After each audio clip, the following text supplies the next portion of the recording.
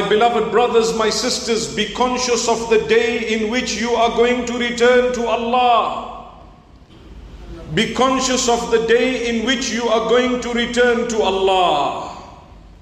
Prepare for that day. We have many issues across the globe that we need to speak about and remind one another about, with the idea of preparing for the day we are going to meet with Allah. When you achieve on this earth, thank Allah. And don't let that achievement make you turn away from your Lord. يا أيها الإنسان ما غرك بربك الكريم. Oh man, what is it that has deceived you against your own Lord?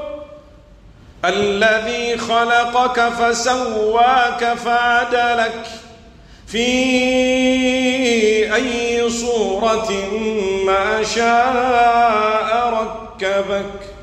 The one who has created you, He has fashioned you, He has given you your identity. The one who has really given you your shape and your form. How can you turn away from your Lord? Similarly, when it comes to loss, my brothers and sisters, the opposite of the achievement.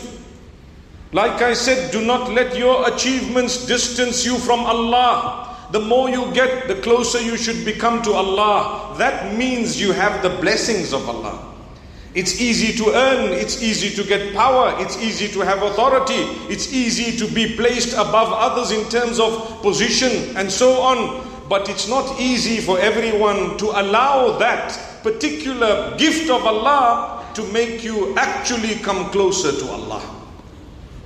When your gift has allowed you to come closer to Allah, you have indeed achieved. In a similar fashion, when you suffer a loss, people are divided into two categories. At times, the loss would actually make people closer to Allah. That is a gift of Allah. Any loss that brings you closer to Allah is not a loss, it is a gain.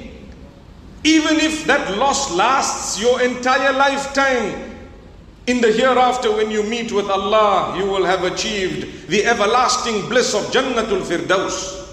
My beloved brothers, my sisters, there are some from amongst us whom when they suffer a loss, they turn to haram, they turn to intoxicants, they turn to that which is in disobedience of Allah. Don't let that happen. Whether it is suffering a loss in your family, in your social circles, in your authority, or in your wealth, in your health.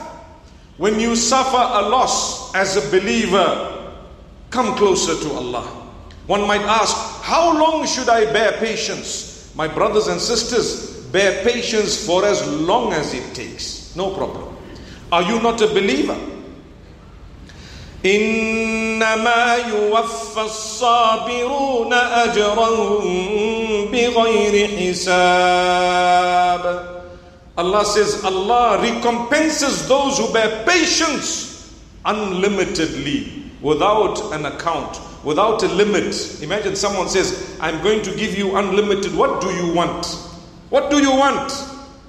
No matter what you say, you can continue to ask. That is the reward of the one who bears patience. It is said that the one who is sick and ill, when he or she bears patience for the sake of Allah, when they see the reward of the sabr that Allah chose them to go through on the day of judgment, they will have hoped that they remained sick and ill for longer so that they could have a bigger reward.